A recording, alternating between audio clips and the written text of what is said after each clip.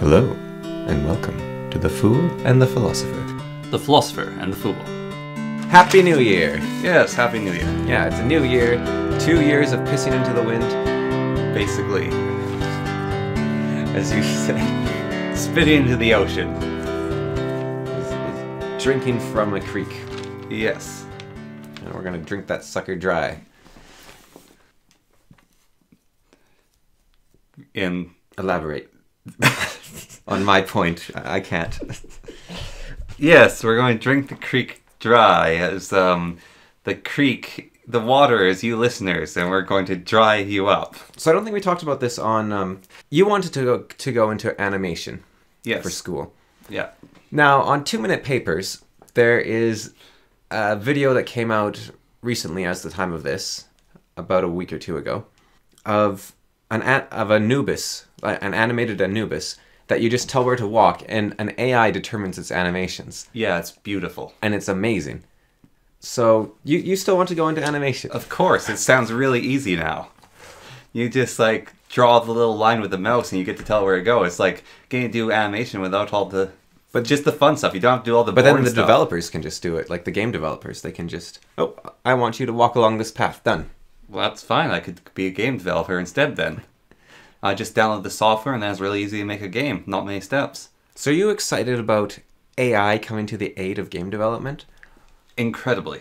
So I was playing The Witcher today, and there was a merchant, and I clicked on him, and he said, "Come one, come all." And then I clicked on him again, and he said, "Come one, come all." And I was thinking, yeah, fair enough. You know, that's acceptable in video games. It doesn't make much sense if it was real life, but what if I'd missed it the first time? I want to hear the exact same thing, so, you know, it's all good. Yeah. But then I was thinking, it's weird what we accept as we play video games. If someone was just repeating everything they said every time you looked at them, it'd be really weird. And I was thinking, there's a game that came out recently called AI Dungeon, which is like a text-based adventure that makes it up on the spot for the player. And it's amazing, the idea. It needs a lot of work, but the idea is incredible, and you can have some really good runs with it. You could use a very similar system, and there's probably ones today that would work because AI Dungeon's trying to do something very complex, but for something much simpler, I think it would be fine. Mm-hmm. You could have it generate dialogue for citizens in a town. Like a clever bot, is that what it's called? No, those robots that talk to each other? Yeah, so you could have like a clever bot, but you'd say, you're a merchant, and you'd have another one, and you say, you're a peasant or something. And you're a guardsman. So that would work. I think that would work fine with today's technology. Yeah. The problem is, then you'd get rid of the voice acting. But there are AIs now that can, like, you give them like a 5-second sample of someone's voice, and then they can do that voice for any sentence in any language. And they can change the accent of that voice even. Yeah. So that would be... So you use a combination of a few of those, then you have it generating new sentences constantly for the merchants, and it can generate... and it can speak for them, and you wouldn't really tell. So do you think voice acting is just going to become like you get like a good range of your sound bites, and then you just sell the rights to use your AI? I think you'd sell the rights to your voices. Yeah. So you would say, like, here's my pirate voice. And then they get that sample, and then they can use their pirate voice. And then you're like, hello, this is my noble voice. And then they're like, you have your noble voice. I feel like for more in-depth voice acting, they, like, for a while anyways, they'll keep around voice actors. I also think that the thing you don't see when you see these demos is how incredibly expensive it is to... Yeah, and how long it takes. To do this. The AI can do it, but it takes a very long time. Yeah. So I can't really see it being a thing until either the technology gets a lot simpler or computers get way more powerful. Yeah, you say that, like, in terms speaking to AI, there was an AI that they wanted to imitate brain neurons firing. And so, like, they wanted to basically simulate a human brain as best they could. And so they made this super AI, like, huge computer running it. And it took, I think, something like 40 hours or something to composite. And then 2 seconds of neuroactivity went off. Yeah. 2 years later, it took them 20 hours to get 4 seconds of neuro stuff firing. So that's like vast improvements. Yeah. It's still a long ways to go. But I think 15 years from now, AI Dungeon is going to be... Like, it's going to be the Zork of today. Like Zork back then was like, wow, they think of like every possibility and you can type in whatever you want. And now we have like The Witcher and Breath of the Wild. And these games are so much more than Zork could have ever been. Yeah. Especially Breath of the Wild. But the games in 15 years from now using the AI dungeon as a base, like here's my sort of timeline. AI dungeon, amazing start, not very well implemented. Yeah. Very hard to improve. 5 years from now, it's going to take a very long time. They're going to be able to make it so it can keep track of the world, your inventory. It's still going to be text-based, but it'll keep track of everything. Yeah. It won't be the same developers. It'll be a new team that comes with some new cool technologies. Mm-hmm. So they're going to be like, okay, now we know what you look like. We know we can remember your name. We can build a map of the world. We know what's in your inventory. You can't use what's not in your inventory. It's going to be way better. That's 5 years. Another 5 years, they're going to start adding sprites to the game. Mm-hmm. So the sprites, 5 years from now, they're going to start adding sprites to the game. These sprites are going to be drawn by AIs. They're going to be little 16-bit sprites to keep, because the computer load's going to be massive. Yeah. You're probably going to have to play online on a server that goes to like a super computer sort of thing. Well, it depends on like how long quantum computers take to develop.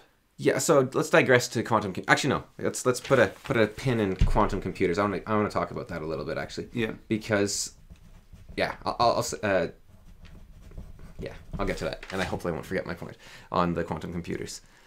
So after 5 years from now, we get the AI that is actually like a good game. Another 5 years, we get it drawing sprites and reactive based on what you do. It's doing the dialogue thing. The worlds are full, complete. You say, like, I go into a room and it's like, okay, let's draw some tiles here. It'll look like... Dwarf Fortress. It'll look a bit better than Dwarf Fortress. It'll be like a Dwarf Fortress with a texture pack. Or like a lot of indie roguelikes where they get the open rogue sprite pack or whatever it's called. Yeah. It'll be like that. But the AI will draw the sprites for you. So that's 10 years from now. 10 years after that, so I guess that's... 20 years now. That's 25 years. Yeah, so 25 years. Or 20 years. 25? Yeah. 20. Something, whatever it was. Yeah. 5 years, and then it's going to take 10. You're going to start letting it build like 3D spore-looking models. It's going to be like playing Oblivion, basically. It's going to be like that sort of ugly, everything looks like it's made out of putty. But it's going to be able to create 3D worlds reactively to whatever you do. And at the start of the game, you just type in some parameters you want, and you have any game you want. And it's not going to be like the garbage of procedural generation. I say the garbage of that because procedural generation can actually be really boring. Yeah, it's very predictable. Yeah, whereas this is an AI that's learning things, so it will actually flesh it out. Yeah, I think it'll still be a bit more predictable than like a story handcrafted by people, but this stuff's improving very fast, so who knows? Well, what AIs of this nature, it's the past 5 years they've been developed? Yeah. Or less, like maybe past 4? It's I think I'd say like past 10. It still started slow, but it's been getting... Still past 10, and like where they've started to where they've gone. Yeah. It's insane. So 20 years from now, we're going to be playing Oblivion-like games, but in any world you want, and it's going to be a lot more flexible. Like, you can do anything. You're still going to have a text console, because there's not going to be enough controls, but it'll have some basic movement and stuff. Yeah. But you're going to be able to just say, wait a minute, no, I want to be able to dig here, and there's no dig function. I'm just going to bind my the 7 on my keyboard to dig, and I just type in dig, and then it's like, okay, so whenever I press that, it gives the AI the dig command, and it imagines me digging a hole there. Yeah. And then you're like, if I press 7, my left mouse button becomes dig. I press that. The UI for this thing's going to take a little bit of polish, but I think we could design it now and it'd be fine. It's just most of the people at the front of this stuff, they're not the ones that are good at making UIs. Yeah. And everything. Like Dwarf Fortress is no kidding about, like, people at the forefront of technology don't understand UIs. Now, 20 years from now, we're going to have this system. But games keep getting better and better. Breath of the Wild being a great example of redefining what is possible in games, redefining the flexibility of games. Because they've become very, like, Assassin's Creed, let's say. When it first came out, it probably wasn't revolutionary, I'm not sure. But it was... The first Assassin's Creed game was a bit revolutionary. There's a lot you can do in it. You can climb, you can jump, you can kill just about anything. It's a pretty like cool, like it redefined freedom. You're not playing the original Zelda where you have to like move in square spots and your attack comes out at a very precise time and all the enemies move in little predictable paths. It's like this it's like at the time a living, breathing world. Yeah. And then each Assassin's Creed since then has iterated upon the process and made it better and better and better, more or less. Like with the one game they had where you could start climbing trees and rock faces. It wasn't buildings anymore, it's everything. And they make the worlds bigger and better and more beautiful. The graphics become better. You get more cool abilities. It just gets bigger and bigger and bigger. The new games are huge. Like Odyssey, it's massive, all the stuff you can do. But it hasn't actually done anything new to expand your freedom. You can't punch down walls with your fist. You can't, there's nothing like that. Breath of the Wild changed the game for open world games. Yeah. And that's going to keep happening in the next 20 years. So, Cyberpunk, they show that in a demo.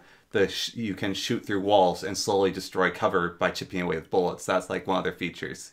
Yeah, and that is like, what was it? Red Faction War Dragon or whatever it was called? That game came out in like 2005 and you could do that. Mm-hmm. And there was a car racing game that came out in the 90s that you could do that, fully destructible 3D environments. Yeah. It's kind of funny that we're just... I think we started with...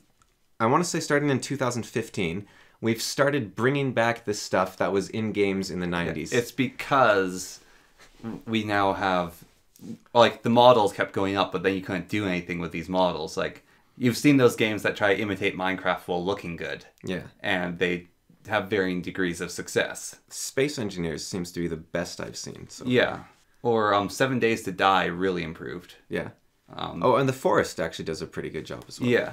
Like, they sort of have, like, their own ways of going about it, but, like, where you can actually dig in the ground and also, like, create a hole. Yeah. Like, they have varying degrees of success, where Minecraft's very simple. It's cubes. Yeah. And so...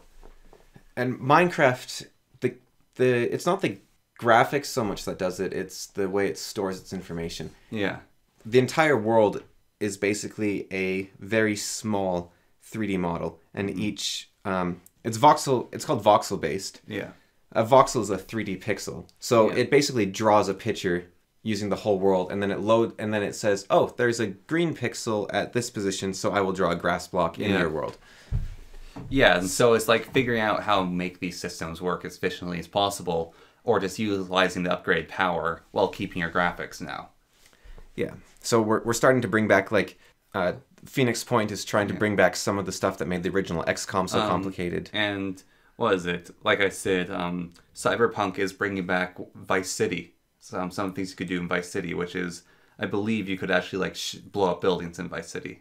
Right. Like, it has certain buildings in certain areas, but Vice City had, like, more freedom than a lot of the newer GTA games. So I don't have much hopes for Cyberpunk actually being, like, revolutionary. I imagine it's just going to be... It's just going to be good for what its generation is. It's just going to be, like, another iteration on an older formula. Yeah. But there's going to be more Breath of the Wilds out there. There's going to be more Super Mario Odysseys.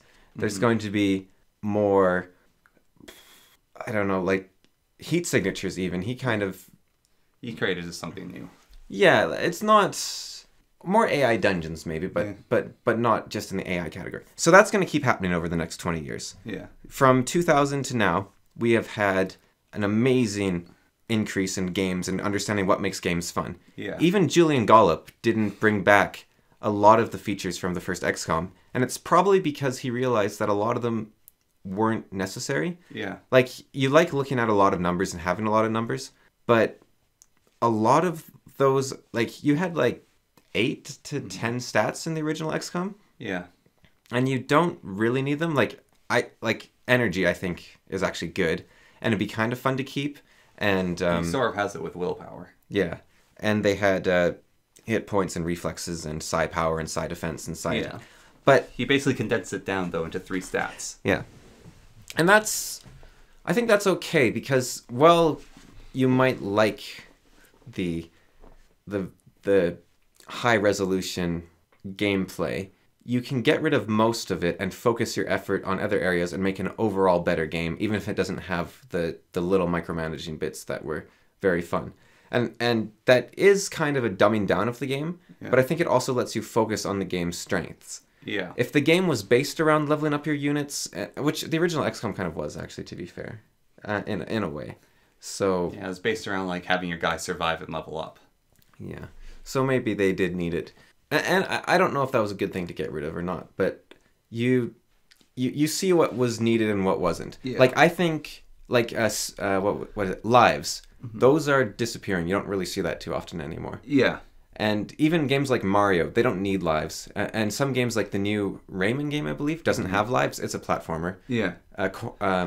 What's it called? Celeste? That doesn't have lives. That's a platformer. Yeah, they've more figured like, oh, save point or checkpoint, and you just keep going from there. Yeah, because what are you going to do? You just have to redo the stuff you've already done? That's not interesting. Yeah. And you're not giving them quarters anymore. Yeah, so. yeah, exactly. It's no longer a quarter game. I think another one that's going to... Like, they're basically working off the original design, which a lot of video games that were successful were the put in a coin to play the game.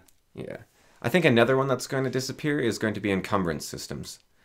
Because, like the Witcher right now I'm playing, Witcher 3. Yeah. You can carry so much stuff. It's ridiculous. But there is an encumbrance system. So I think you might as well just get rid of it. Yeah. Now, the same with lives. Just because most games should probably get rid of it doesn't mean you can't keep them. It's just you have to make it matter. Like that. So if you were... is it Death Stranded, that new game, which is basically based around your encumbrance system? Yeah, if you base a game on it, then use it, definitely. Or if you're playing like NetHack or Ancient Domains of Mystery, every bit of gear you have makes you a stronger character. Yeah. So limiting your carry weight is actually limiting the strength of your character. And it's not just by a small amount. It's like, if I can carry one more potion, I will do like 10% better because the carry weight is small enough that it really matters to get every little bit of extra weight you can. And also money is tight enough. You need to be able to carry as much like extra armor and stuff to sell that it all really matters. Yeah. So you need to either make the carry weight feel... Or Legend of Grimrock.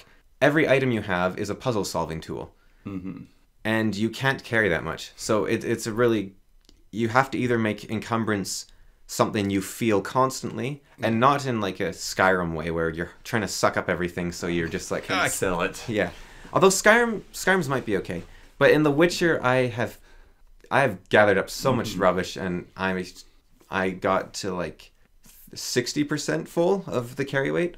Yeah. I'm only early in the game, but still, I think you might as well just get rid of it. Yeah, well, I mean, maybe with your AIs in the future, though, like, they will start making shop AIs picky in, like, a way unique to each AI's personality. They won't buy certain shit from you. Well, in my game, I think in that AI game 20 years from now, that'll be fine, because you're going to get, if you want to go on a long journey across the desert, you're going to need to carry supplies, and so what you can carry will matter, so you might need to buy an ox and a horse. And so as long as the game uses every mechanic it has to a high extent, then you should keep it in.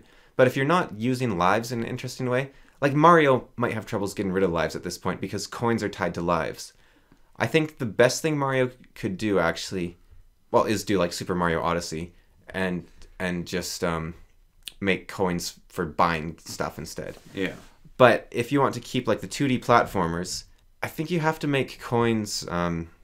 I don't know, like give you new hats or something? Well, like, even Metroid unlock Fusion new as levels? the old platformer, it got rid of lives. Yeah. Like, it always had hit points instead. That's what they did in the Metroid games, is your upgrades you'd find would give you more health containers, and then you'd have save game points, and that's like a relatively old platformer. I think 2D Mario might have hit its limit, though, as well. Yeah. Like, Donkey Kong was able to... Like, Mario Maker's hit the limit. Yeah. Donkey Kong's another game that was actually able to break free. The Donkey Kong Country Returns series redefined what it is to be a 2D platformer. Yeah. They made the levels dynamic. They made them interesting. You could bounce back and forth. They actually kept the 2D genre going in a way, I think, because they're like, wait, you don't just have to... Like, something like Super Meat Boy said, well, how about we'll really focus on the technical side. But if you want to play, like, a classic Mario game that isn't just... Like, Super Mario World still exists. If you can't make a game better than Super Mario World, there's no point. Yeah. So Donkey Kong Country Returns... I think is better because it... Doesn't their life system basically let you try to Zerg rush a level? Their life system, I don't know if they need it, but at this... There's so many generous checkpoints that you can... And you can lose like 30 lives on a level. Yeah. It's actually a really hard game. So it does mean that you might have to... and this is why I think lives are bad. If you want to beat a really hard level, you might go back and play the first world to get a bunch of lives. To farm 10 balloon packs. But the nice thing about Donkey Kong is replaying worlds is actually really fun, at least for me, because there's getting the Kong letters actually unlocks temples, and getting all the puzzle pieces unlocks artwork. And so you want to gather them all because it's really fun to try to get 100% in Donkey Kong. Yeah, so you can go back and actually do something while gathering up your lives. Yeah. So I think Donkey Kong is actually worth trying to 100%. So it is fine, but I still think, well, maybe they need a way to limit you on levels though. And so what you're doing is you're saying like, I invest this much of my gameplay before I try to get better to beat this level. Like I invest 30 lives worth to get past this final checkpoint, because there's checkpoints constantly. So I think if they got rid of lives, they would have to reduce the number of checkpoints. But then you might get a case with Celeste, which is you slowly like cause yourself to go insane as you try to. Well, Donkey Kong is like Celeste, where there's really hard sections, but there's always a checkpoint after. Yeah. Like Celeste is very generous with checkpoints, and it has to be because it's such a hard game. Yeah. And Donkey Kong Country Returns is also very hard. So maybe it doesn't. I feel like Celeste even redefined lives. Like instead of giving you lives, it gives you a little counter of how many times you've died, and it makes you feel a little stressed out. Like, oh man, I suck. Well, I think that it's actually to show that how you overcame it despite that is their goal. I don't know if that... but for me, it's like I see, you've died 700 times in this game. It's like, what? So anyways, my point is, games like Donkey Kong Country Returns, Breath of the Wild, Nintendo seems to be pretty good at revolutionizing game. Yeah. They have for their entire like gaming existence, I guess. If only they could do that Pokemon. Pokemon isn't bad, the new one. It's just, it didn't do anything. Yeah. Well, it was pretty like, they didn't really try. Yeah, or at least, or one theory I heard is that they were just super rushed, which I could see. Like, because they have, did you know Pokemon is the greatest, is the biggest selling media ever? Like, just ever. It's bigger than any movie. It's bigger than any book. It's bigger than any TV series. Well, I'm curious, but how much time was like between Red and the game that came after it? I don't know. Because like, how much time is there now between like Sword and Shield and the ones like a year? Yeah, maybe two. They're doing like one every year or two. Yeah. Yeah, like maybe they should step back and like maybe take 2 or 3 years to do. Or one. Your Pokemon double the size of your team, quadruple the size of your team. Yeah. Like, okay, your job is animations on Pokemon. Yeah. Your job is game design. My job? No, all 10 of you. Your game design. We have all we make more money than any other thing on any other media on Earth. Well, even then, though, like, also take a little more time with game design. Yeah. Because... I think their game design was actually decent for this last one. Metroid, like, it has a huge team. I've looked at their team. They have a lot of people working on the newest Metroid game. And the guy in charge of it is like, no, we need to take more time. We need to step back and redo this whole thing. Yeah. And so, it needs to be more like Other M. So, the games are going to keep innovating, keep getting better. So by 20 years from now, this Oblivion game is going to be amazing, but there's going to be a lot of games better than it because they're going to be handcrafted and people are going to be getting so good at it, and they're going to be using... The AI is also going to be using like the AI moving things. Yeah. Like AIs are going to become huge. You're going to be fighting like algorithmic AIs in... You're going to be fighting the black and white enemy. You're much better than that. Yeah, but I'm just the basic idea of what that was, like the revolution. Like, there's AIs now that can beat top StarCraft players. You're going to be playing against those. They're going to be limited and dumbed down, but you're going to be fighting those in games. There's already a game, RTS, that was released with one. Its name's Boris, and you can fight... Oh yeah, Boris, right. And it feels like you're fighting a real human. Yeah. And there's going to be more and more of these. Like, there's the Amiibos on the Switch. Or on the Wii U. Like, there's going to be more and more of those. So... The pure AI game that I'm thinking of isn't going to be the best game, but people are going to be like, wow, imagine if you polish this up a bit. And it's going to slowly close the gap. And I think another 10 years after that, so 30 years from now, you're going to have the game that's finally better than most of the games on the market. And then the games market's going to crash because there's no point on making games anymore because this AI can just through random chance make better games than you. And then the goal is going to be to make your own variants of it. Yeah. You're going to you're going to try to make your own system with better variants, better ways it interprets commands.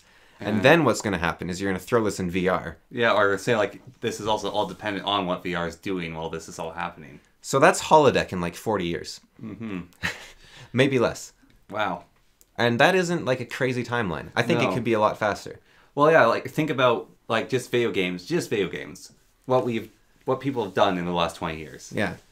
Yeah, even the last 10 years, what people have done with video games. Heroes of Might and Magic 3 to no game better than that still. But I mean, just like innovation-wise. Like, not like you can make a game like Lord of the Rings. There's better writing techniques now, but this is still a stellar book. Yeah. But at the same time, like games like Baldur's Gate, the original XCOM, Here's My Magic 2, Here's My Magic 3, there still hasn't really been games better than them. Like Divinity might be better than Baldur's Gate. Yeah. But it doesn't look as good. Like it's a little bit plasticky and over, like, I don't know, saturated something. And like it's hard to beat those old models for some reason. Like, I think it's because 3D is just, although Baldur's Gate, was it sprites maybe? It was 3D sprites. I think it might have been sprites with like a bunch of different... Yeah, 3D sprites, that's what they're called. Okay. Yeah. It's Baldur's Gate actually did something revolutionized. It had 16-sided sprites instead of 8-sided. Oh. It's hard to beat that sort of like hand-drawn care. Because like Here's My Magic 5, for example, looks hideous. It's so ugly looking. It was so ugly looking I couldn't play it when it came out because I couldn't figure out what was what. I was like, is this my castle or a tree, or how do I enter this mine? Wait, no, I just attacked a ghost. I thought that was a pile of iron ore. What's So I don't know if 3D games are, I think like there's also AIs that are getting really good at making 3D models. Yeah. And I think once we use those, we'll be able to have some pretty nice looking games. Well, I'm excited for the ones that are getting good at 2D models. That would be really cool. Because, like, that's one thing I've seen. Like, maybe it'll be another, like, 20 years' time or whatever. But, like, imagine playing a video game that's also a painting. Yeah. Like, it looks like some Renaissance painting, and you're, like, playing David running around. And, yeah. like, David painted by Leonardo da Vinci or whatever. Yeah. And he's running around and kicking people in the shins or something. You're clubbing snakes and stealing apples. Yeah. Getting banished from heaven. The other really cool thing to think about is, like I said, Baldur's Gate, really hard to top. Here's My Magic 3, really hard to top. But, Here's My Magic Heroes of Might and Magic 3 is a weird one. But Baldur's Gate was BioWare, who was pretty big. And EA, eventually. But you look at Pillars of Eternity, or you look at Divinity, or you look at... well, those are the two big ones I can think of. Yeah. Those were not big AAA companies. Those were indie studios. You look at Chrono Trigger. You look at Final Fantasy, the original Final Fantasy. Yeah. Nowadays, people are sick of... Like, if you look at Steam, all that half the games on Steam are RPG Maker games. Yeah. And those are... Like, there's a tool for it that you can make them super easily. Most of them... Maybe none of them are as good as Final Fantasy or Chrono Trigger. Yeah. But like anyone, I don't know how to use RPG Maker at all. I don't own it, but if I downloaded it right now, I could probably make a game fairly simply. And so think about if Unity right now, you can make a 3D racing game. Like you can make Mario Kart, like a very basic Mario Kart, pretty easily in Unity. Well, you know Source Engine, right? Yeah. Vampire Masquerade was made in Source. Really? Yeah. Wow. Doesn't look like it. Yeah, exactly. Like, a lot of games are made in Source that you didn't think they were made in Source. Yeah. So, actually, yeah, Source games, like Stanley Parable, that was just like a small group of people. They did Stanley Parable. We're going to get to the... Oh, here's a big one. Let's see, what would be... Ocarina of Time was made by Nintendo. Huge company. The Witcher 3 is made by CD Projekt Red. That has way more put into it than... Ocarina of Time, and it's made by a much smaller company. Yeah. I don't know if their budgets might have been similar. I don't know, because games are so much bigger now. Yeah. But the fact is that it's basic. I think let's try to figure out a rough metric. I think AAA companies can make a game, and then it takes X. So I'll get your input. So a AAA company makes a game. Well, let's do Breath of the Wild. Yeah. How many years before a non-AAA game a non-AAA company can make Breath of the Wild? Well, we know the answer to that. It's 3, because a Chinese mobile game company is coming out with a Breath of the Wild clone this year. Mm-hmm. So it takes 3 years before a non-AAA company can make a AAA game from 3 years ago. Yeah. So a 2000 decent-sized company... Like a 2020 decent-sized company can make a 2017 AAA game. Yeah. How many years until an indie studio can do that? So let's go with Well, what's an indie studio that did? Well, Oblivion made that new game. Oh, Obsidian. Obsidian, yeah, sorry. Yeah. Obsidian. Obsidian. I mean, they're experienced though. But... They're very experienced. They made Outer Worlds. Yeah. No, not Outer Worlds. Which was like a 1/4 of the team that made New Vegas. Yeah. So they made Outer Worlds. They also did like Baldur's Gate and all sorts of stuff, right? Yeah. Like that's, although Obsidian, who knows who they kept and lost, but and that was, let's see, and well, that's like, so let's say that's New Vegas, which that's like 10 years. No, 15 years. Yeah, or even they made a better 10. Fallout 4. 10. Yeah, maybe. I'd say it's better than Fallout 4. Yeah. Okay. So that's like 3 years again. Yeah. But that is a very experienced company. Yeah. So people with a lot of experience and a lot of backers. Yeah. An indie studio can do a AAA in 3 years as well. Mm-hmm. Now, if you look at something like, let's say, Warcraft by Blizzard, like Warcraft 3, nowadays there's like Flash games like that. Yeah. And so that's only like 10, 15 years where like, yeah. So or was the Reforged team? It's going to take them like another year or two, I'd say. Yeah. But they're making a revolutionary design to RTSs.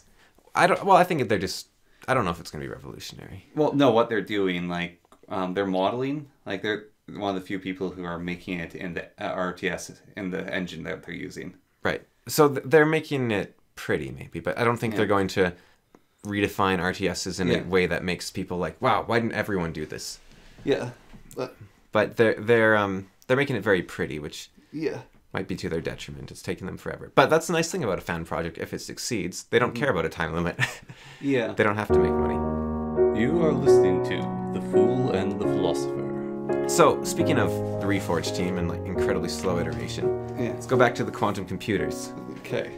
So you say maybe quantum computers will be big by then, like 10 years from now, 20 years from now, and that could change the rate of everything dramatically. Yes.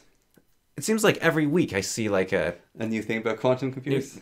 But is that it? Like every week, one hurdle has been overcome of the billions that they like. If this was like computers, right? Yeah. Like I bet you Intel makes like 100 improvements a day. I bet they're like, wait, we can do this smaller. We can do this. We can do this. And it's like, okay, let's make it and Intel, they don't even have to like have like 500 geniuses working on a math problem for a week. They can just be like, I think we have enough money now. We can afford a better like computer to print slightly smaller, like a better needle or something. Yeah. Like a smaller needle. And someone's like, hey, you hear about like this new alloy that you can make like the tips out of so that the nozzle can be like smaller? Yeah, let's just chuck that in there and see if we can get it smaller. Like they're doing stuff like that at Intel, I bet. And they're like making like a 10% more powerful chip every week. Whereas these people are like, okay, so one of those impossible problems, we think we figured out a solution, but it's going to need like 5 other really hard ones. Well, I think the thing with that though is the quantum computer that they have, like the quantum computer air quotations that they have, people are like, oh, we actually found a use for it. They can do like basic addition or something. Right? No, it solved one of the problems that it had. Oh. They used the computer to solve one of the math problems with the computer to improve it. So, like, I feel like quantum computers are going to be a bit like Hex from Discworld. Yeah. Because, like, I've heard things about them, like, they use dental floss as a component. Yeah. And they're using Lego bricks as an insulator.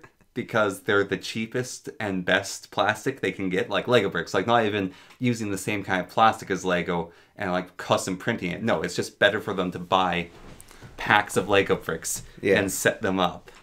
Yeah, they can't build a factory to have the same standards as Lego. Yeah. Because it'd be... yeah. So I feel like the very first quantum computer is going to be this giant cantankerous beast that'll then tell people how to make a better one. Well, I think quantum computers aren't going to be like that. I think they're going to be more like ENIAC all over again. Mm. They're going to be, like you said, these giant cantankerous beasts. Yeah. But all they're going to be good for is basic math problems. Mm. However, they're going to have like an incalculable amount. Well, they'll be able to calculate it, I guess. Yeah. They're going to have way more power than current computers, but they're only going to be able to solve math problems like Aristotle's math problem, which takes a ridiculous amount of computer power to solve. Yeah. But they're going to be so you'll be like, what's like the largest prime number you can discover, and it's going to discover one many orders of magnitude larger than the current record. Yeah. But it's not going to be able to like render images or anything for a long time. I think it's going to be very slow. But I think once they get a basic working model up, then they're going to be able to improve upon it. And once they develop a desktop for it and a mouse interaction. Well, once it's like right now, I feel like it's just like this. It works and then falls apart. I don't know if that's how it actually is, but I feel like it's probably really unstable. But like the improvements I see, like they just successfully did some sort of quantum teleportation between two quantum computers. And no, that's quantum teleportation development. That's not even quantum. This is for quantum computing, though. Oh. It was saying. Okay. And it's like, oh wow, that took a while. Like I shouldn't be like down on the pace of progress, but these computers are not coming soon. Oh wow, that took a while. You teleported information. Yeah, but you teleported information. But it's pretty darn slow, isn't it? I'm sorry, they just teleported a few quartons, and that's not good enough for you. It's just not. It's not that it's not good. It's just I don't think we can rely on quantum computers improving computers anytime soon. Yeah, no, I get that. Yeah, and I think we're actually going to. You think we're going to make a super AI before a quantum computer? Well, that's kind of the problem. Is that this game I'm talking about will take so much power. I don't know if it'll be possible because computers. Who knows? I feel like they should be hitting the end of their run soon. That's what the head of Intel said. More? Like 2 years ago. Yeah, more. He said that like 2 or 3 years ago. He's like, computers aren't going to stop developing at the rate they've been developing. And then like a couple days later, his company discovered a way to make USB sticks like 1,000 times faster. Yeah. But I still think he's right. I like he was right about Moore's law, but it can't last forever. Moore's law was an accidental observation by him. And then he was like, okay, it's going to come to an end soon. And then his company discovered a way to make USBs 1,000 times faster, which should be like, I wonder how long it is. I think it's 5 years when like it takes like 5 years for a discovery to be put into action and then to hit the commercial market. Like that's going to be for like, you know, the military and like NASA. They're going to buy these USBs and then it's going to eventually hit the consumer market like another 5-10 years. It's 4 years to hit the consumer market. Yeah, so we'll say 10 years from then, so like another 7 years before we get like 1,000 times faster USBs. But by that point, maybe we'll just use whatever system hard drives use to connect to the motherboard. We'll just have like portable motherboard things, just like mini soldiers. You just like solder on like a little piece and like transfer the information. Quantum computers might turn into a thing a bit like the fusion technology. Yeah, it's going to be which is 50 years away forever. Yeah, it's always 50 years away. Or the thing I love about it's always 50 years away is we have a fusion reactor that can charge a phone with positive energy. Like you don't lose energy from it. Right. It charges a phone. That's all it can do. That's like the most energy it can give out. But it's getting energy just from water. I saw in the What If book, he has this chart of like power sources that are possible on Mars. And he was like, you can't do wind power on Mars. There's not enough atmosphere. You can't do water power on Mars. There's no water. Yeah. You can't do solar power on Mars. It's too far away from the sun. You can't do fusion power on Mars. That doesn't even work on Earth. Can you do earthquake power and asteroid striking power? No. The one power source he came up with, which is really cool, is you can actually get wind power on Mars, but it's kind of insane. You strap a massive wind turbine, like absolutely massive, to the moon, like Mars's moon. And then you have the moon wingless through Mars's atmosphere at incredible rates and pull the moon towards Mars and like crash it into Mars. What about, can you get static power from Mars? From their static storms in the dust? I don't know. I don't know how lightning rods work even, and they don't give much power, so I don't think static electricity would be the winner's choice. But the moon strapping giant turbines to the moon. I like that idea. Like on really long tethers. Yeah. So they're in Mars's atmosphere. Slowly slowing down the rotation of the Mars and the moon. They would cause the moon to crash into Mars faster, yeah. Yeah. But the nice thing is, the closer the moon gets to Mars, the faster it goes. So the more power you get. I mean, the Earth will stop spinning eventually. So. Yeah. Well, Mars's moon is actually crashing into Mars already. So. Yeah, I'm saying, like, time's finite already, so why not speed up a few thousand years? Yeah, it's going to take a long time. I think we should do that with our own moon. It's really far away. I don't think we could have a thread long enough. But our moon's going away, so if we can pull it back towards us... Don't let it escape. Yeah, it's our moon. Yeah. Nobody else gets it. So yeah, quantum computers, not going to happen. You are listening to The Fool and the Philosopher. So this is just computers that we've been talking about. But, so, medical-wise, right? Yeah. Like, have you heard anything interesting about medical technology developments? No. Okay, well... Still slow as ever. Still slow as ever in development? We still have people that, like, we still have osteoporosis. Osteoporosis? No. The bone doctors. We still have bone doctors. We have... We're still savages? We live in the future with our computers and in the medieval ages with our doctors. Well, I mean, we're using AIs to recognize cancer now. Are we using it or is it possible to do? Well, sorry, fine, it's in development. Yeah. How's that? So in 10 years' time. Maybe it could be like a second opinion. But recognizing cancer, that's still pretty medieval, isn't it? Like, it's basically getting a second doctor in the room like, hey, does this lump look bad to you? Let me poke it. That hurt? Yeah, that's probably it. That's what the AI is. It's just like, AI, does this guy have cancer? Well, yeah, I think I've seen 10 million examples of cancer and 10 million examples of health, so I'm basically just a doctor that's seen a lot of patients, and that's probably cancer, yeah. I talked to my friend WebMD, and he said, yep, definitely cancer. So. And also syphilis. Yeah. And, he's going to need a full decapitation. Whole works, just... So, you're saying...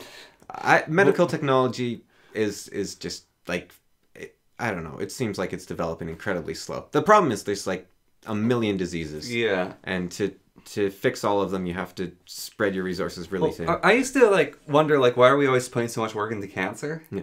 Because, like, I didn't really know much about cancer, and I, like, heard about it a bit. I looked at this graph recently of things that kill humans. Cancer's big on it. Yeah. Cancer's really big. There's only one thing bigger than it. That's what, car crashes? No. Cancer's higher than car crashes. Heart attack? Yes. Yeah. It's, heart attacks, like, what is it called? The circulation diseases. Yeah.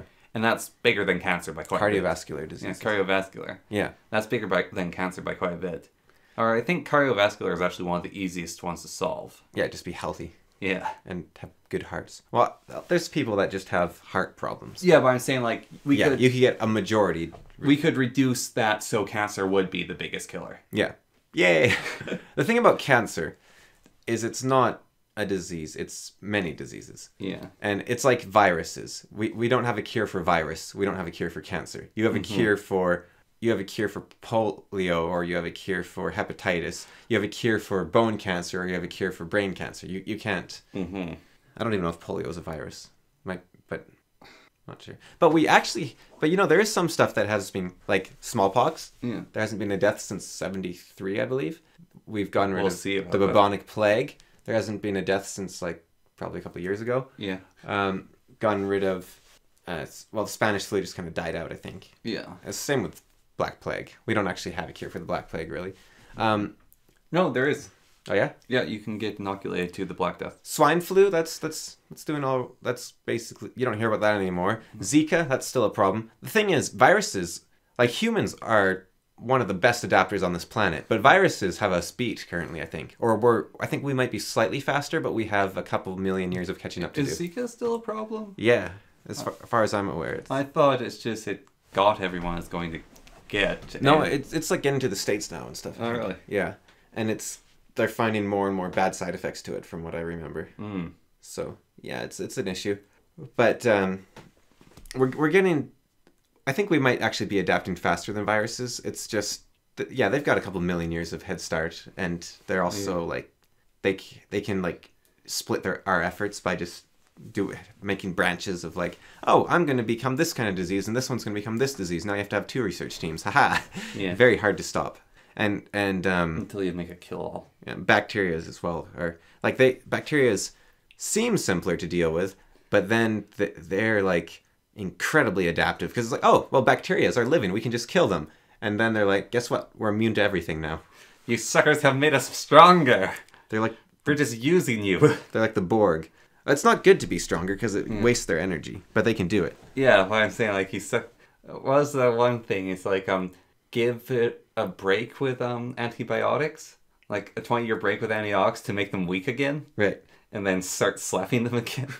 I don't think that sounds like a good system. Giving them a sucker punch. Wah! Yeah. The one thing I saw was like these little, I think they were plastic like spike balls basically you could take as a medicine to just tear them apart. That seems like, I don't know, wouldn't cell damage be an issue? What's another one? Get viruses. Yeah, no. Get bacteriophages. DNA-coded bacteriophages. Yeah. One of the biggest problems with that is they start attacking all bacteria in the body, and sometimes they mutate and start attacking cells. Yeah. And then you have... another issue. Or another problem with the bacteriophage thing is like, all right, let's give you this bacteriophage to counteract these bacteria you have. Then one of your white blood cells goes, wait a minute, that's not meant to be here, and it eats your helpful buddies. Because we have a lot of trouble telling our body not to attack stuff. Yeah. Wouldn't it be fun to like domesticate viruses though? Like we already domesticated some bacteria to make cheese. Yeah. Like stuff. I think people are trying to domesticate viruses. We've domesticated strep throat to make our cheese. People are trying... Ew. It's this. I think it's the same bacteria. Yeah, it is. Or similar strain. But next we're going to try to domesticate prions. Yeah. We're going to get them to, like, if someone has really good genetics, we're going to get them to steal them from people and give them to other people. So give someone a prion that will rewrite someone to have amazing genetics. If you had, like, a disease, you could just give one person the cure, and then everyone that came into contact with would get the cure. That would be so cool.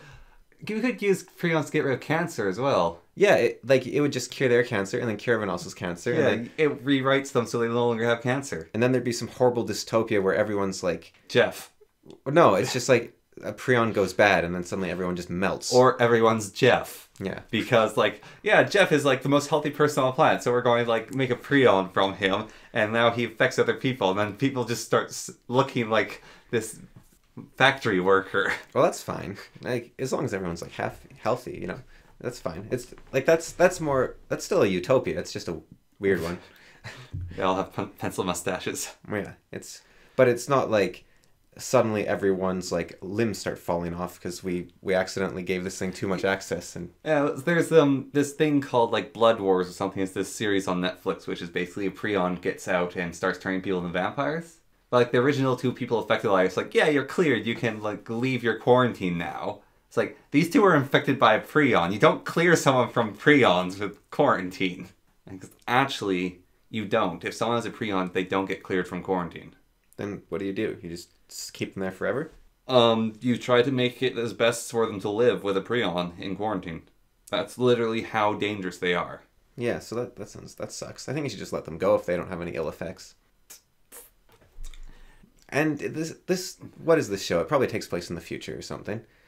So that if they know how to... See, these are doctors, Connor. They know more than you about prions. They know you shouldn't let people with prions free. So if they say they're clear, because these doctors know what they're doing. Prions are one of the few things like that we don't know anything about. Yeah, and viruses were like that like 40 years ago. So we still know nothing about viruses. We know a lot more. Yeah, but prions, in some cases, can be transmitted through touch. Yeah, well... Just touch. So, not the sweat of the touch. It's the touch. Like skin contact, it will go from one person's skin to the other. Well, we're going to discover some sort of like brainwave thing. Like prions, 20 years from now, we're going to know as much about prions as we used to know about viruses 20 years ago, right? And... prions, they're going to be old hat. It's going to be the brainwave things that, like, like you can like influence people with your mood around you, and it's gonna be a mess, and you have to like get rid of you have to use the crystals to divert the bad mojo into your tarot deck and burn it. Like that's gonna be the new science. And then we're gonna be like, wait, the cure for depression was magic rocks all along, or it's gonna turn out that positive thinking's the cure, because then you just like defeat the mental waves. And it's like, wait, so if you're depressed, just be happy? Dang it, I knew that was right. It made so much sense. But yeah, medical technology, I don't know. There's too much to work on to really advance in an exciting manner. Computers are like this very small problem that a lot of people have devoted their time to. And because the computers also give feedback, which is nice. It's not like like imagine every time you killed a bacteria, it was like, hey, before I go, let me tell you how to take down these 6 other guys. But computers totally different. They're like, oh yeah, here, let me calculate this for you. Let me help you with this thing. Let me do that. It's great. But viruses and bacteria. I guess computers are our most advanced technology, and that's why we like working on them. But bacteria, they're like, oh, well, you think you know what you're going to do? Well, I'm going to warn everyone, and they're all going to change, and you're going to go back to square one. Ha! Mm-hmm. Yeah, I guess, like, medical technology, we're still, like, giving people paste to eat. Yeah. Our vehicles are still explosions and spinning discs. Yeah, we're starting to change that. Well, it's still spinning discs. But electric cars are, like, more futuristic, at least. Yeah, but they're shorter range, so they're not, like, all better. But that's a steel, right? Mm-hmm. Steel, this is cool. Let's let you finish your sentence, because it's going to be cool. I was just saying, power is boiling water. Yeah. Yeah, nuclear power is boiling water. Yeah, all power is boiling water except for solar, which is having rocks react to light. Solar is much more advanced. No, it's having rocks react to light. That is what solar is. And yeah. But, you know, that's cool. So steel, right? Yeah. Speaking of electric cars, they have way less range than most modern cars. Yeah. And they have less range. Yeah. But that doesn't mean they're worse. Like steel, for example, compared to bronze. Steel is better at almost everything than bronze. Yeah. And if you compare steel to copper, it's almost better than everything. If you compare steel to iron, it's almost better than everything. But I think you'll find in all those cases, all those things do something slightly better than steel. Mm-hmm. Like iron is probably a little bit more flexible. And bronze doesn't rust. And copper's shiny. And conductive.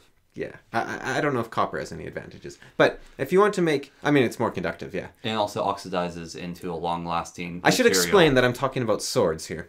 Okay. So, if you're making a sword... All right, sure. Obsidian, sharper. But steel is almost as good as all of those things. Which means... Like, steel is almost as sharp as obsidian. Mm-hmm. It's almost as rust-resistant as bronze. It's almost as strong as, like, titanium. It's almost as easy to work with as copper. Copper is incredibly easy to work with. It's almost as easy to work with as copper or iron. Mm-hmm. It's like almost as good as all those things. So that's why we use steel. Because it's, like, almost there, but it's that for every category. So if you really want to be specialized in things, you should actually use, like, obsidian scalpels and like bronze diving equipment, and you know, like, but yeah. I just think you can't spend time making factories so specific to each thing. Yeah, and I think that's really cool. That steel. So you're saying should gas-powered cars start working towards range?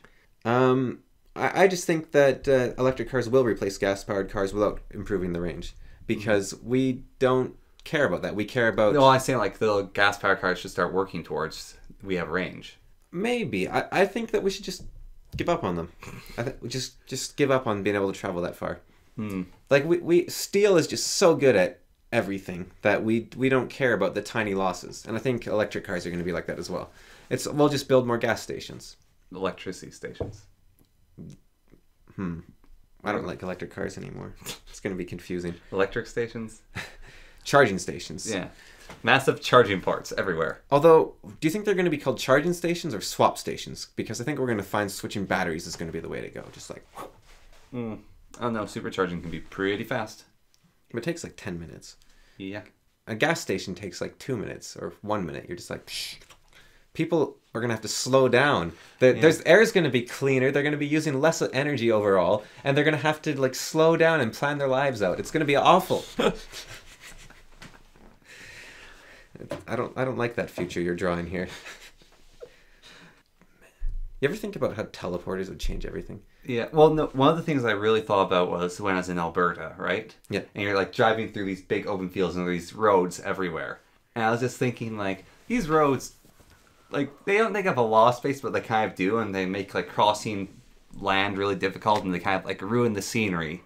I'm thinking just, like, teleporters. Yeah. And then you, like, literally you teleport to your farm. Like, you have one to your porch and your farm, right? Yeah. And then you just have these expanses of fields with, like, no roads, or maybe roads just for your tractors. Yeah. And, like, the wilderness doesn't have these long highways throughout it. So teleporters, right? When they get introduced, Yeah.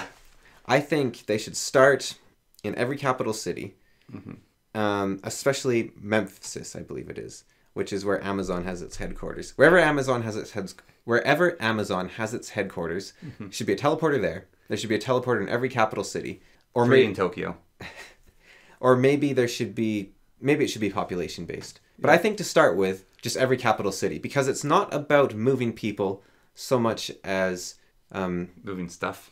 as covering a large area. Yeah. It's because even if you could put a teleporter in some tiny town in France and some tiny town in Mexico, and that would be better than like Tokyo and Kyoto, because that teleporter isn't helping out the most of the world. But if you can make getting across the Atlantic Ocean quicker, then that's really good. Well, I'm saying just like one in like Tokyo, because they export and import a lot. Yeah. So you want you get one teleporter first. That's useless. Okay, first two teleporters. Yeah. You want one. These are teleporters like a gate you walk through or a little pad you stand on. Yeah. So you probably want one in like. No. This is like a big gate you walk through. Yeah, I'm saying most realistically, it probably would be a gate that you make a controlled wormhole. So you get a giant gate, right? This is the first. These are teleporters. They're giant gates. Yeah. You can get smaller ones, but the cost is way too much for the first two. So you build one in where? Like Germany, somewhere. So you put one in Berlin, and you put one in New York or Chicago. Yeah. I think is probably where you want to start. Like connect Germany to the United States, or maybe China and the United States.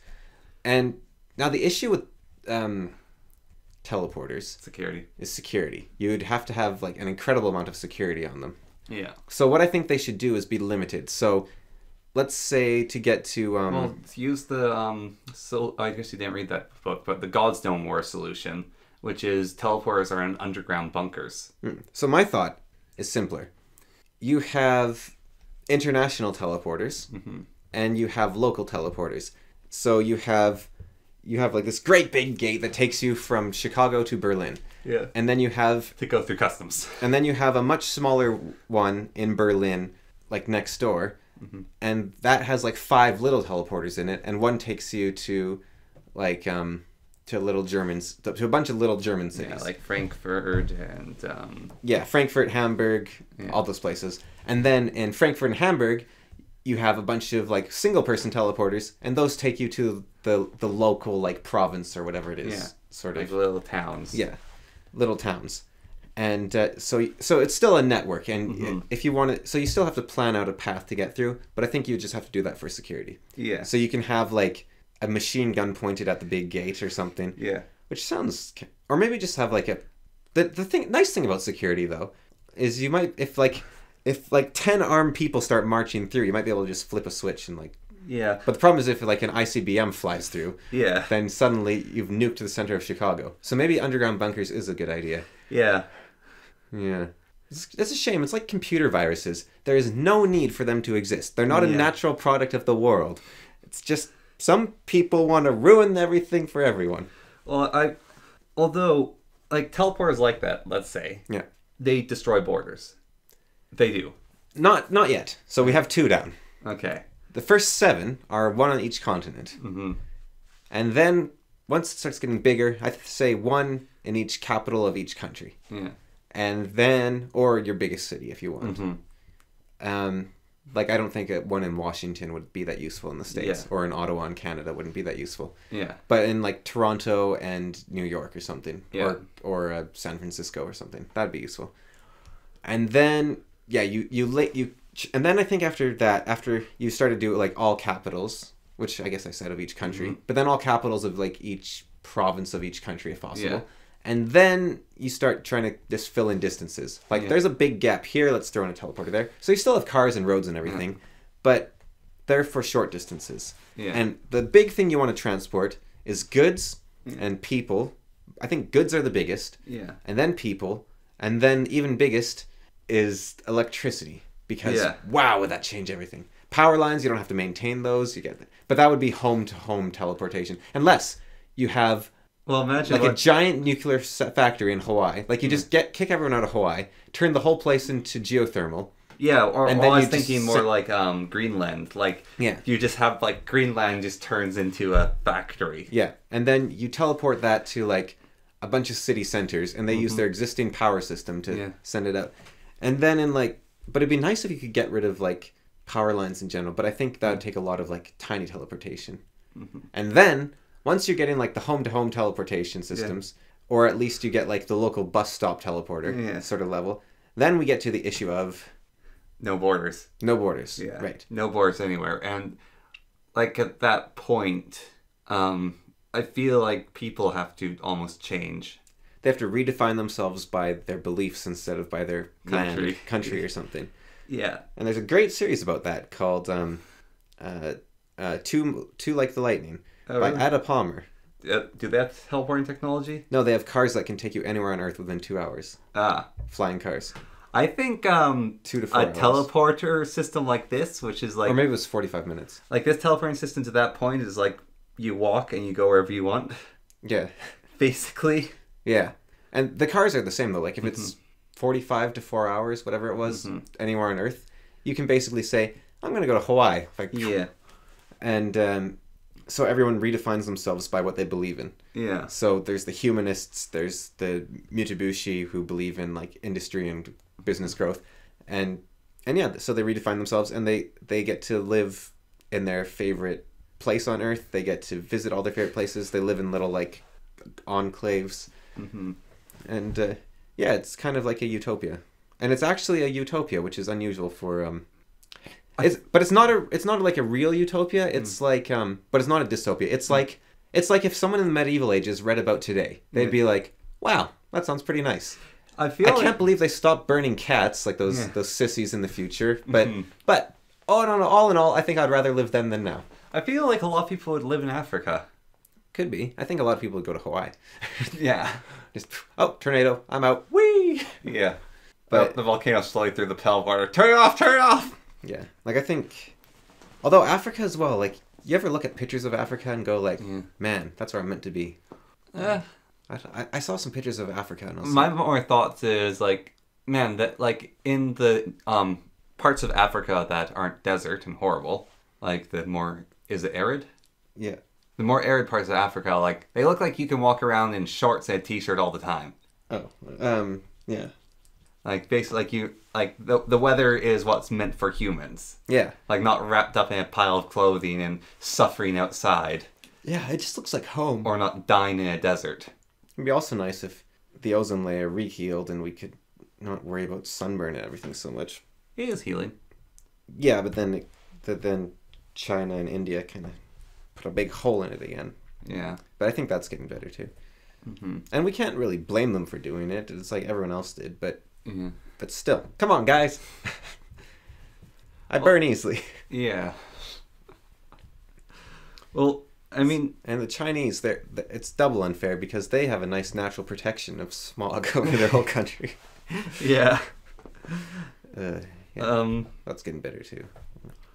Although speaking of technological advancements, like I think a big one that I look forward to is meat. Just being grown. Oh yeah, maybe. That could go horribly wrong. How so? I think it could be similar to what we've done with grains, where we discover we need to like stop a whole bunch of bacteria from getting into the grown meat because it's just an incubator for bacteria, and instead of like, oh, we have to start over, you just pump it full of like bleach, and then you're like, okay, there we go, rinse that off, we'll be good to go. Like I think there's just going to be a lot of issues of like, What if we just made meat that was immune to botulism? And because we can just tinker with the genetics here with no ill effects. And then no one will be able to eat meat. Yeah. Because you know how, like, grains are Yeah. super tough now for, like, so they can survive a lot of cold and a lot of, like, drought and a lot of, like, all sorts of crazy conditions. They're also really hard to digest. I don't know if that's different from what it used to be, but it seems like there's a lot of whiny people out there with gluten intolerances. Maybe people are just getting whiny. I think people have the choice to be whiny now. Yeah. They haven't for the last 10,000 years. Yeah, actually, I think that's what. I don't know if it was bad for us for 10,000 years. I think that a lot of people are just being wimps about it, but also maybe there's something going on. Yeah. I think like people that think they have gluten intolerances and are probably wrong. It's probably something else that's related to gluten. Like they always buy Red Robin flour. And Red Robin flour, this is not an accusation. This is just me saying the possibility of, like, hypothetical. Could be any company, could be any cause. But Red Robin flour happens to be packaged in some sort of, like, paper plastic composite, which it turns out that half of people are allergic to. Something like that. I think that's probably the actual cause for a lot of this stuff. What are Dad's friends? Yeah, he's allergic to Roundup. Yeah. And so it turns out that he isn't allergic to wheat, he's allergic to Roundup. Yeah. And a lot of wheat is treated with Roundup. But if he gets wheat from Europe, he's fine. Yeah. Because they don't use it Roundup, because it's illegal. Yeah. So I think that's what's going on. Yeah, so maybe But we don't know because we know less nutrition than the Chinese 10,000 years ago. So yeah. The Chinese weren't even around 10,000 years ago and they knew more about nutrition than we do. Yeah, but what I'm saying is, okay, so have you ever had non-organic beef from like a supermarket? Yes. Because it's horrible. Maybe, yeah. Sometimes. I had some, it's really gross. Or like salami. Like, it's gross. I like salami. Yeah, but it's gross stuff. Like, you can't eat a handful of it. I could. You can't eat 2 handfuls of it and feel good afterwards. I don't know. I like salami. Okay, but anyway, so with vat grown meat, like, maybe that... Vat grown. With the... How can you make it sound appealing? Cruelty-free meat. Sure, with the cruelty-free meat, with the wheat, there we go, we'll call it wheat. Vegan meat? Yeah. I don't know, vegans don't eat honey, so... Whatever. Yeah. We'll just call it as more vat meat. Vat meat. Okay. Wheat. I like it. Yeah, so with the wheat... we sound like we're in a Margaret Atwood novel. I don't like it. Let's call it something else. Okay, what other things have been really weird that has been sold? Like GMOs. So we have VGM, vat-grown meats. VGMs. Yeah, with the VGMs, right? Like, yeah. I'm going to call it wheat. Okay. Wheat, yes. It's like maybe some of them will be like really bad, but some like you can get the organic wheat, and you can have people like prank you and take a cell, like the workers, disgruntled workers can like take a sample from their butt and shove it in the thing to prank people. Cannibalism's really bad. And it's like, yeah, you were eating vat-grown meat worker butt. Have to have very high health control. DNA tested. Well, that's why I don't. Every shipment. See, I don't think that'll happen, and that's my concern. Okay, but let's. You ruined it for me. I'm just saying, like getting. Although airplanes seem unlikely as well, so and they work most of the time. Getting rid of cows and like vast amounts of chickens. Yeah. Would be really good. Yeah. Because like cows take up a lot of energy. Yeah. Also, a thing I learned about cows is. Cows don't actually mate anymore. It's all humans doing that. And they're very energy inefficient cows. But cows, like, don't even reproduce naturally. Yeah, they're like bananas. Yeah, actually. Like what humans have done to cows. Yeah. And, like, cows that you eat for food, like non-milk cows, get 2 years to live. Yeah. Maybe 3. Yeah, it's the humane level is awful, and then the land usage, the energy waste, the water runoff, there's huge ecological effects, there's ethical effects, there's environmental effects, there's just ridiculous inefficient costs. It's super, like, fat grown meat, everything you feed it goes into it. Yeah. Yeah. Cows, you feed it, they fart it out. Yeah, it's much more efficient. Yeah. Yeah, so it's got a lot of positives on all fronts. Yeah. Except I'm just worried about eating worker butt. Yeah, or just like I said, like, oh, this is a E. coli culture. Let's just dump some bleach in, or let's get like they're gonna stick these in nuclear reactors to just sterilize all the food. Like, I don't mind that. You're just gonna be eating like a bunch of like sterilized poop with your meat. That's what'll give it its color, because it doesn't have blood in it, so it's white. But they can mix it with poop and sterilize it, and they can grow blood with it. But that's just weird. But you know the exciting thing is, vat-grown organs and stuff. That's exciting. I'm going to eat some vat-grown heart and some vat-grown liver. No, because human hearts and livers and stuff. Oh, that's even worse. Because there's two reasons, right? First of all, climate change is caused by the lack of sacrifices to the Inca sun god. So if we can get a bunch of vat-grown hearts, we can like stab like 500 of those on an altar to make up for lost time. Secondly, organ donation. Imagine if that worked. It just turns out the Incans were right and we screwed up majorly. Anyways, world's problems are solved. We're no longer getting hurricanes or wildfires everywhere. Just need this few human hearts. You sacrifice a heart a year. It was so simple. Goats would have worked too. Yeah, I don't know why we didn't think of this sooner, but yeah. It hasn't been a tornado since the year 2023 when we elected Cameron as world leader. Yeah. No flooding, no tidal waves, no fires, no volcanoes going off in bad places. It was such a great idea. Ozone layer, that's healed. No more war. Yep. Wow. Like, the reason the Incas were doing wars was just to decide who got to put their hearts in the pile. Yeah. And how did Cameron come up with this idea? Well, he had some Hindu advisors who told him about how to game religion. Yeah. You see, if you spin this wheel, you pray. So we've hooked it up to a windmill. Yep. And it gives us a prayer every 5 and we stack them in layers. Yeah. And we get a prayer every half second. Yeah. And it's colorful. And it makes a nice sound. Yeah. So what's number 2? Number 2, the lines for like organ donation stuff would drastically reduce, and also morally I could use those. Yeah. And plus, then we would have this fun thing where you still need like to clone someone, right? To someone's heart. So then you could have like strongest heart contest. Like you could be like, man, I could do with like Hafthor Bjornsson's heart. Yeah. And I could deal with his arms and legs. Like his aortas are like coming out of your shoulders.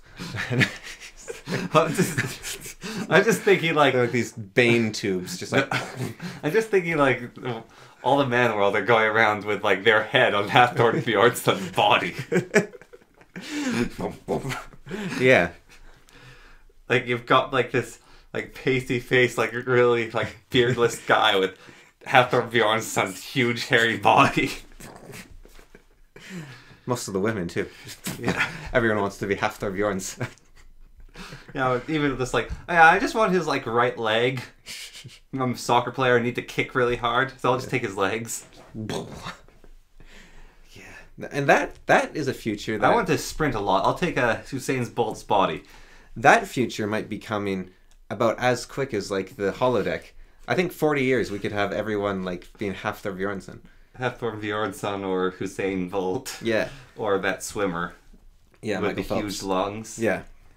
Or that rock climber with the fingers that can lock. There's some rock climber who like his finger here. Yeah. Like they can stay straight and lock. And he just has ridiculous grip strength. But yeah, that's coming soon, I think. Like vat-grown meat, it's they can already do it. Apparently it doesn't. It tastes kind of weird. Like it's a bit off-putting because it's not full of blood. But it's pretty energy efficient now too. Yeah. Like compared to what it used to be. And also, like think about like the potential like sacrifices. Like you could, like everyone could get like. You could summon demons all the time. Well, you could get like 50 burgers, right? Yeah. And then before a meal, you slaughter a goat and pour its blood on the burgers and mix it together. And then you have some bloody meat like you want. And you bring back ritual sacrifice. Yeah. That's the whole family together. Yeah, and you can paint your cities in blood when you make a new building. Yeah. I think like a lot of our problems could be solved by ritual sacrifice. And also, like, blood donations, even, that's a big thing. But Yeah. you can just grow a vat of blood. if we can get the DNA of that Australian, I think he's Australian, dude with like the amazing blood that Yeah. anyone can use, because for some reason his blood just Is magic. yeah, yeah, Magic comes out of his veins. like anyone can use his blood, any blood type, and it like cures like all sorts of crazy stuff. Just like get But when he bleeds, is it rainbow colored or something? Like, just get like massive like that becomes like the most valuable substance. Forget oil or coffee. The most shipped liquid is now his blood. no, it's just samples of his blood, so then you can grow it in your own vat. And then you go to the local local witch doctor because like medicine's thrown out the window, and it's like, I have a cough. Have you tried 4 drams of the golden man's blood? No, Cameron, it gets even worse than that. I have a slight cough right now. Sure, we'll just clone your lungs. Take that out. Like, we'll just get really good at like doing transplants with our own organs. I just want like every cure to be just like drinking his blood. Like I have a cut on my hand. Can I just like? Wait, I recommend a full blood transfusion. Yeah. That's every cure. It's just like, and you get like, Actually, a full blood transfusion is a pretty good cure. you get your at-home kit of like. And then you get to the thing where you're like, you have your printer set up so you can print your organs, right? In your own home. And then someone sends you Ebola. They hack into your system, they send you Ebola. Yeah. And then you teleport it back at them. Yeah. Along with some of your butt meat. Yeah. You teleport your butt meat and it's infected with Ebola.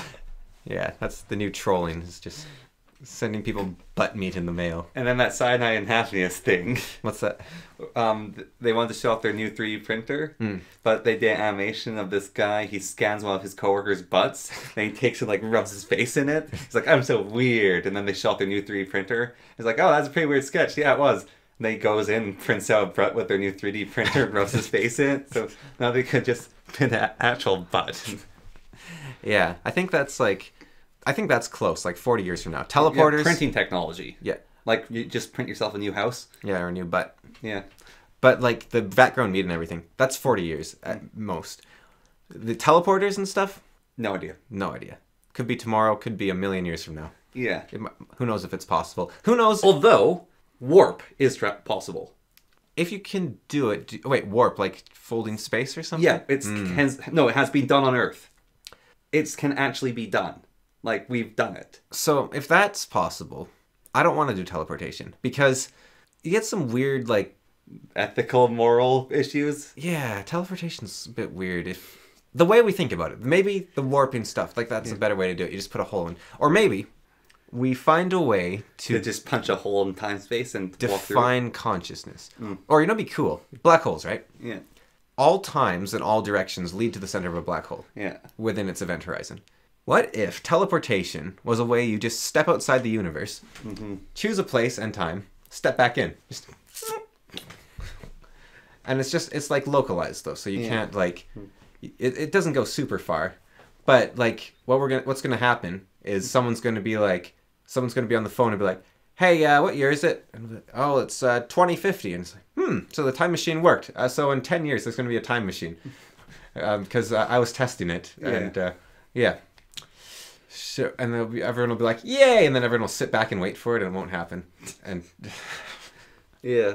Now, going back to the thing about warp, just so people don't get any misconceptions about it, is that, you need an emperor. no.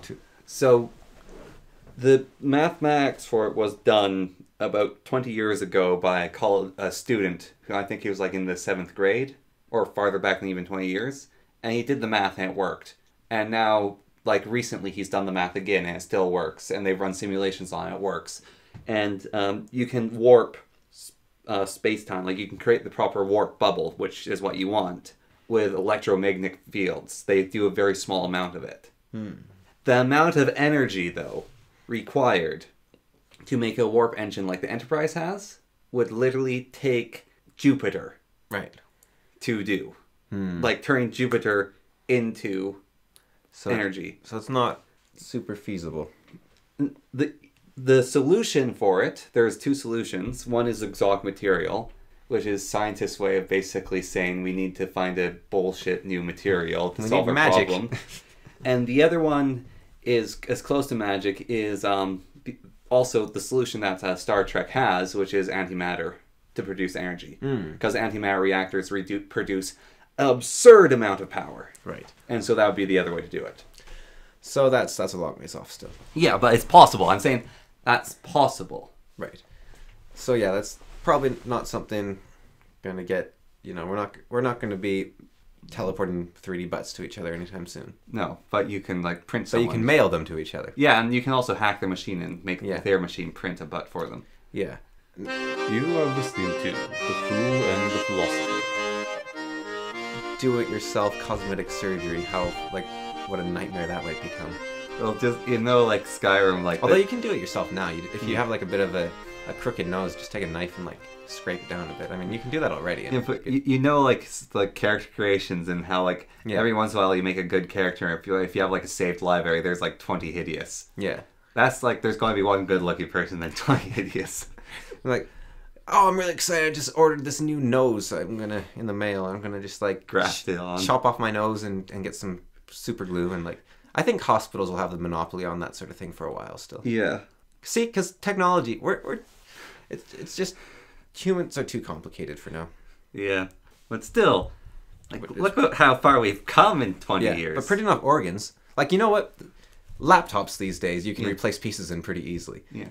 Like so, humans are like laptops now. Basically, it's tricky, but you can do it. But people can't build their own laptop typically. Mm-hmm. But you can mix and match, swap them out.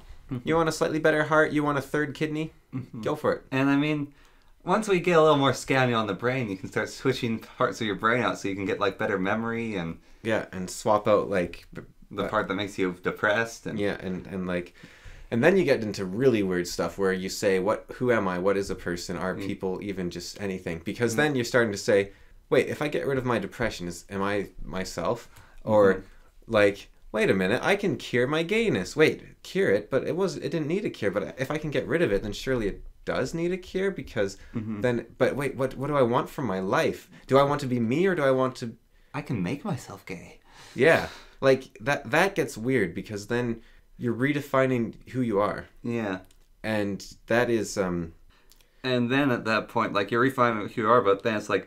Yeah, as a model employee, we need you to be more obedient. So we need you to be gay. Yeah.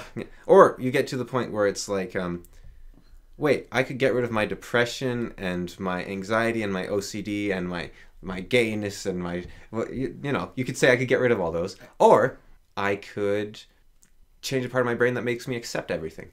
Yeah. And then... wait, but which one am I? I can do either or. Mm-hmm. Which one is the real me? The person that accepts myself as I am, or the person who I've changed to fit into society? Yeah. Or the person that produces me the max joy? There's a third person. Which person is me? Or am I the person I am right now? But people are... Maybe you should just do a Geneva Convention on brains, which you're not allowed to screw with them. But people are changing all the time anyways. Yeah. So... and doing stuff like meditation, that changes your brain already. And like getting punched in the head changes your brain. So eating food changes your brain. Are you really doing anything different than that? And if that's the case, then what are you? Are you the hand reaching up through the water, or are you the middle finger descending upon the masses?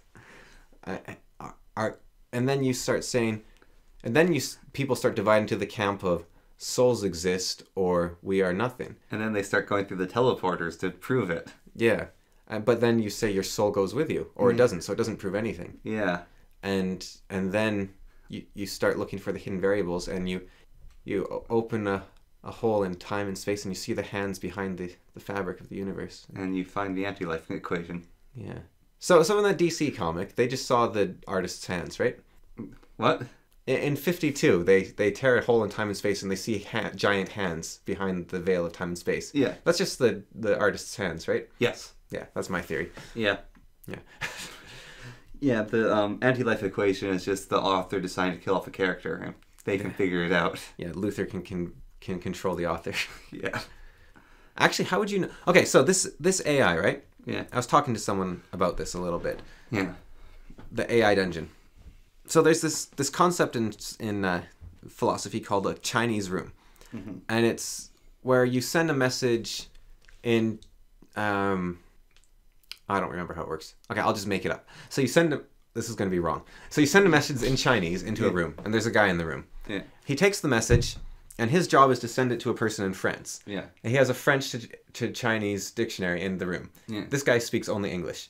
Okay. So he writes down the French translation, sends it to France. People in France are like, man, this guy speaks French perfectly. People in China, this guy speaks Chinese perfectly. This man's a great translator. This man has no idea what he's writing down. So from the outside, it appears that this room understands what's coming in, and it can give a coherent reply coming out. Yeah.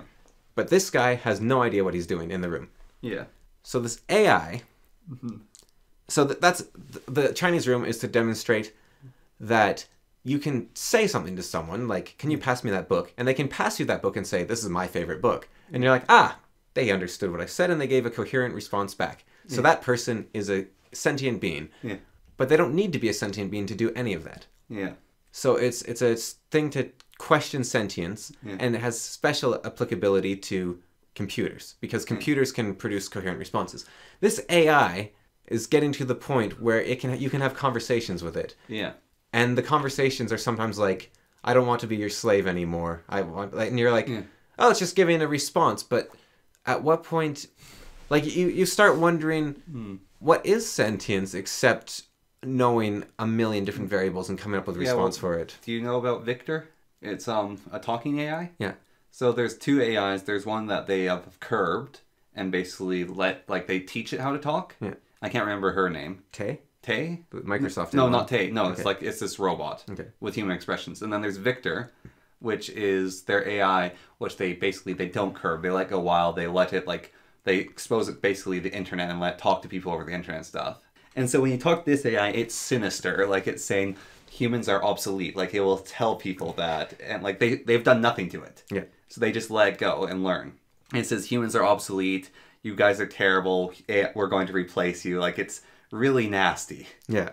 And it's like, but they're just saying this is just what us learned from being exposed to the internet. But again, is it that case of, is Victor actually? Yeah. We are at the point where these weird things about sentience are starting to apply to things other than people. Yeah. And it's very easy to say, well, it's just an AI doing a response. But so I was playing this game the other day called What Do You Meme? Mm-hmm. And it's a bunch of pictures, and you have a bunch of captions, and one person chooses a picture, and the other people choose a caption, and then they choose their favorite picture for the caption, and the winner. So it's like apples to apples. Yeah. I played one game at my friend's house, and then at a different friend's birthday, we went and played the game. Mm-hmm. People were giving the same cards for the same pictures.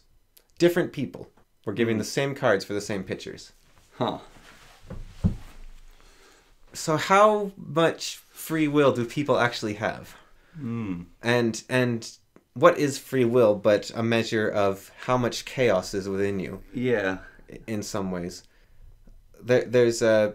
Yeah, I talked in War and Peace, there's a part where he says, of course I have free will, I can lift my hand in the air. Mm-hmm. He said, why did you choose that option? And why didn't you make your arm detach from your body? Or why didn't you turn a desk purple or something? Like, who are you to say you have free will? Yeah. Why didn't you rotate your arm 360 degrees? Or snap your fingers? Like, so, no, not really answers. I think, but it's kind of like the earlier thing we said with the maps of meaning, I think, where, but it's kind of like self-delusion in a way, but it's like the only thing that matters is what you think matters. Yeah. So don't worry about it in a way. Yeah. But is that just a way of sticking your head in the sand and making it work? That's kind of what religion is, isn't it? Yeah. Or even saying that, like, don't worry about it, it's almost like Romney's approach of saying, like, why does this matter? Yeah. Like, it's pointless.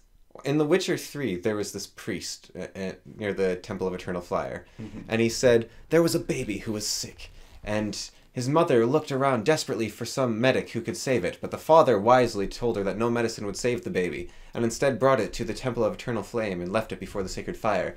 And the baby was cured and now grew up to be the apple of their eye or something. Yeah. And it's like the love of their heart. And that child is alive today. And I was like, my first thought was, like, prove it. I was like, how do I know this story's real? But if I believed in it, I'd be like, wow, the Eternal Flame's miraculous. Mm-hmm. But what if the baby just got better? What if this... So religion is like it just choosing to trust someone almost. It's choosing someone else to be responsible for. It's choosing to follow someone else's philosophy. Yeah. But then And way of thinking. the eternal stare thing is kind of like, don't do that. And I think like a lot of religions say that as well. It's kind of like the United States Constitution, where they don't say it in it, I don't think, but Thomas Jefferson said government should be torn down every 19 years and redone. Because he's like, I was able to do it from scratch, everyone else should be able to as well. And didn't happen because, well, this guy was wise, we must follow his words. And he did have a lot more foresight than most people and the people he worked with. So it is wise to follow his words, but... It's 400 years old! No, it's just... The whole point was that you have to come up with it on your own. Yeah. But not everyone can. So you should have religion? I heard Jordan Peterson say something like that. Like, he said, there's people that aren't going to be able to come up with this stuff, so they need religion. And I thought that was really... That was a really negative idea. There's a... Well, I think that comes from him understanding an unfortunate truth about IQ. IQ is just like a way of measurement, right? Yeah, but like, if 50% of people are below average IQ. Yeah. And standard deviation-wise, standard deviation away from average IQ is actually, like, not the greatest thing. And something like 20% of people are a standard deviation below. Here's the thing, though, before you get too far. We've talked about IQ before. Phrenology was once really big. Yeah. The measuring of people's skulls to determine their characteristics. Like, this person has a propensity towards theft. I actually think you could probably get a lot of real information from phrenology. But that doesn't mean it's the be-all and end-all and that you're looking at everything that matters. I'm saying, though, that this is, like, one of the things you can look at and can cause. You can also look at the bumps on people's skulls is my... Yeah. Is there a counter? It's IQ... Just your first sentence, he understands the realities of IQ. Yeah. There's this... people say it a lot on the internet, that hard times create good... tough men make good times make weak men. So we need hard times again. I think that is totally the wrong takeaway from something like that. And... like, the world is getting better. We didn't need to go back to the Dark Ages to have good times. And what is the point of having good times if they will lead to our downfall? And what is the point of calling hard times bad if they create good people? So I think the whole thing is a bit of a mess. It's like this truism that you say and you're like, well, I understand the harsh realities of IQ, so this is the way it is. It's fatalistic. And I think... fatalism is not optimistic. And optimism is true. Well, again, I say that, like, there's the thing about, like, IQ, but I disagree with the statement that people are stupid or, like, there's a lot of stupid people. Yeah. Like, you can have a conversation with anyone. And usually you can talk with people. And they're not stupid.